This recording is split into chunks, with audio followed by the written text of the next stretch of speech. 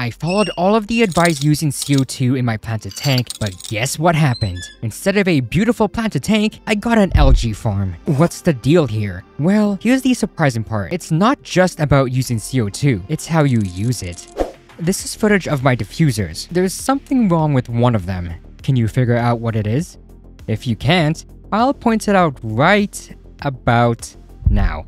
The bubbles from this diffuser are on the larger side, and that's not a good thing. Larger bubbles will rise to the surface way faster than smaller ones. CO2 bubbles will also start to dissolve virtually immediately once they hit the water. So the longer it takes to reach the surface, the easier it is for the CO2 bubbles to dissolve in the water. Getting more scientific, this describes Fick's laws of diffusion, which basically tells us that the more surface area a bubble has in contact with the water, the faster the gas dissolves. Think of it like this. Smaller pieces of ice will melt a lot faster compared to a larger piece in the same environment. This is the main reason as to why we strictly do not use air stones for CO2. The bubbles they produce are way too large and you will be wasting a lot of CO2.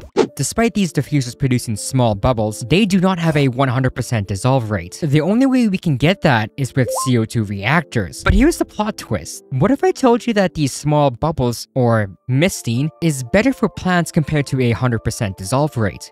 This Bar Report article goes over how misted CO2 bubbles result in faster and better growth compared to 30 ppm of dissolved CO2. I even tested this myself with an inline CO2 diffuser, and sure enough, my plants were bubbling as if they were on CO2 steroids. But why though? Well, no one knows, but a theory is more on the direct contact with the CO2 mist. Furthermore, the only issue with the mist is that it's not the most aesthetically pleasing. Also, variables such as tank circulation also play a role, which leads us to our next mistake: inadequate flow. Prioritizing flow is the key aspect for CO2 injection. You want CO2 to spread evenly throughout the tank. Having areas with low CO2 is an invitation for algae.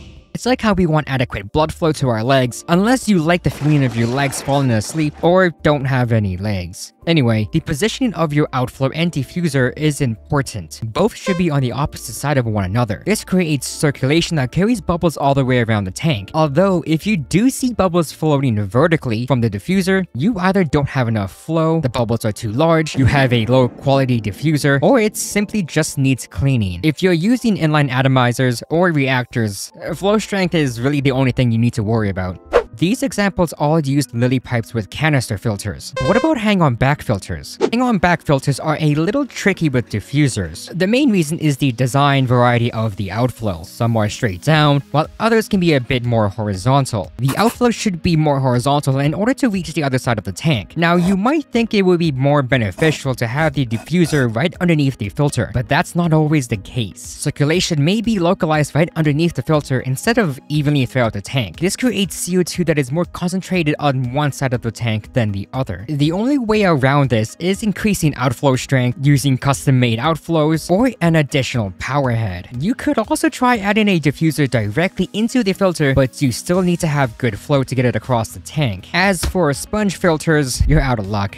Have you ever heard of people saying to aim for X amount of bubbles per second, or BPS for short? Let me tell you this right now. BPS is a load of bull. It is not a metric that should be used to measure CO2. Their bubble sizes will vary between each bubble counter. Its only purpose is a visual representation that CO2 is being released from its source. That's it. A better way to measure CO2 is with drop checkers. The only issue is that it can take up to an hour for color to change, but that is one of the reasons as to why we turn on CO2 a few hours before the lights even turn on, as well as obviously having optimal CO2 levels from the very start. Now, there is still one more mistake that people tend to make, and that is strong surface agitation, as it causes CO2 to gas off at a higher rate. This can be due to strong filter outflows or air pumps. Air pumps alongside CO2 injection is counterintuitive. The only reason to use one is when CO2 is shut off at night as plants intake oxygen and release CO2. That being said, you don't need to run oxygen at all if you have a clean surface. Having a clean surface is very beneficial, and if you want to know why, you can find out more in this video right here.